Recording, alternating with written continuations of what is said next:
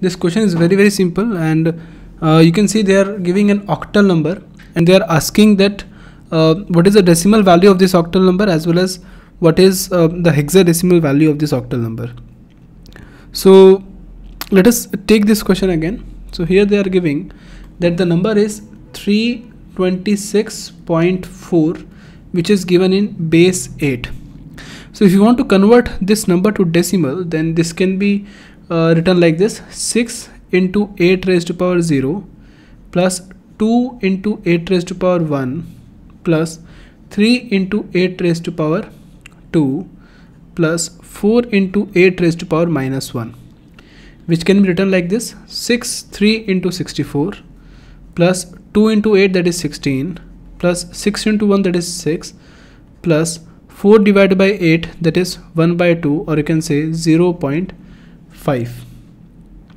So what is 3 into 64? If you multiply 64 into 3, so that can be 19, that is 192, plus 16 plus 6, that is 22, plus 0.5, that is 22.5. So you have to add 22.5 on this, so that will become 214.5. so this is 214.5 in base 10. So this is the decimal value of this. So from this you can eliminate that the option number 1 is not true and option number 2 is not true. So you can see option number 3 and option number 4, we have these two options. Now we have to convert this number to the hexadecimal base. Now there are shortcuts which are present. See, the shortcut is for, if you want to convert a base 2 number to base 4 number, there is a shortcut. If you want to convert base 2 number to base 8 number, there is a shortcut. If you want to convert base 2 number to base 16, there is a shortcut. Even for base 32, there is a shortcut, because if this base is in power, like this 2 square, here 2 cube, 2 raised to power 4, 2 raised to power 5. In the same way, if you want to convert base 4 to base 16, that is easy, to base 64, that is easy, and so on. In the same way, if you want to convert base 8 to base 16, that is also easy. How do you actually convert a base 8 to a base 16 number? Is that base 8 to base 16 number is not actually, this is not the case. So base 8 to base 64 is very easy. In the same way, if you have a base 8 number, then you can easily convert that base 8 number to a base 2 number, and you can easily convert a base 2 number to a base 8 number.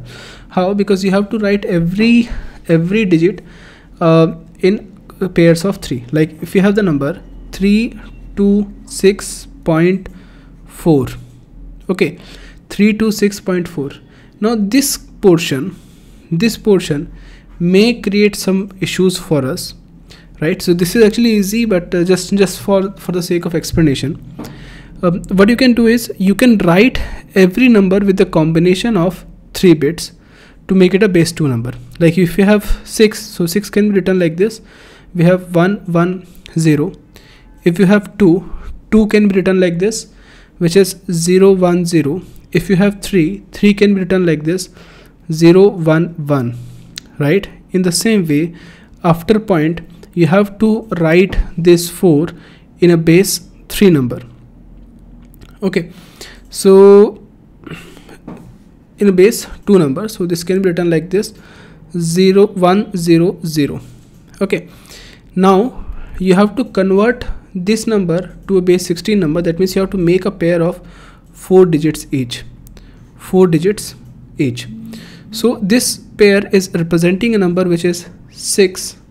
This pair is representing a number which is 13, and 13 in hexadecimal means it is D, right? So you can clearly see that if we have 13, right, if we have 9 that can be written as 9. If you have 10 can be written as A, 11 can be written as B, 12 can be written as C, 13 can be written as D in hexadecimal, and 14 can be written as E, 15 can be written as F.